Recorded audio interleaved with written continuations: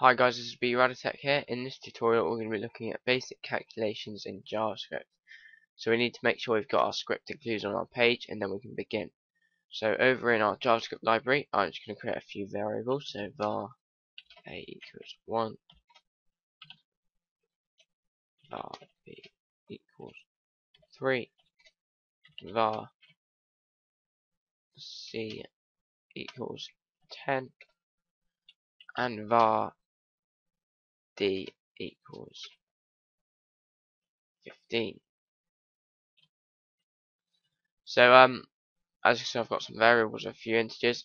Only if you look at D, our number is inside speech function. This means it's a string and it cannot be added. So if we want to add this, all we do is go var d num. So you can call it whatever you like. I'm just going to call it d num. So d number equals pass float d. So it's changing that into an integer. It's passing that into an integer. So then we can use that. So start off with our calculation. So I'm going to put a little comment here.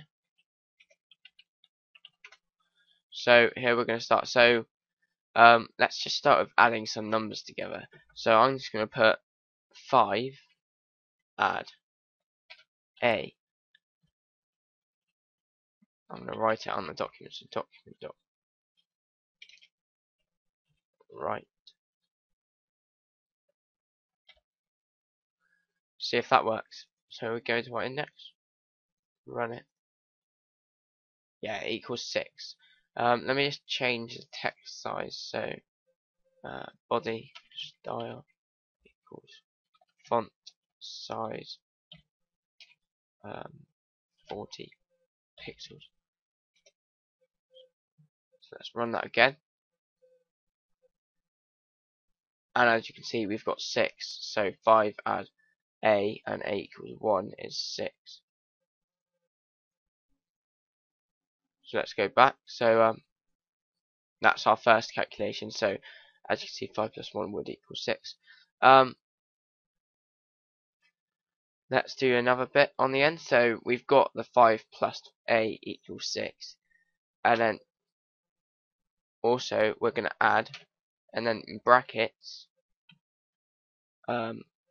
b times c.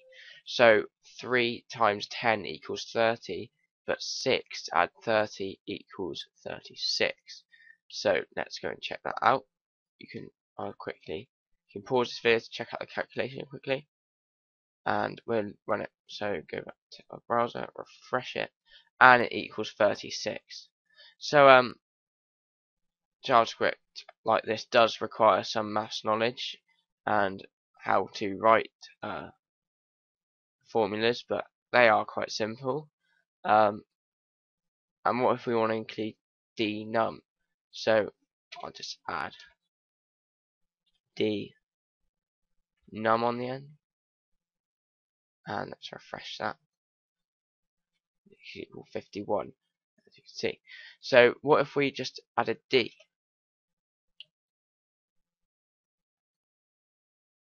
Well, something's gone wrong there, and obviously it hasn't worked.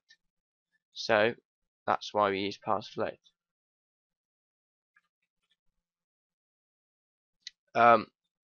So that is basic calculations in JavaScript. We will look at more hardcore calculations later in the series, but for the moment we're going to leave it at that because it is a little bit over basic calculations. But that is it. So hope you enjoyed this tutorial and keep watching.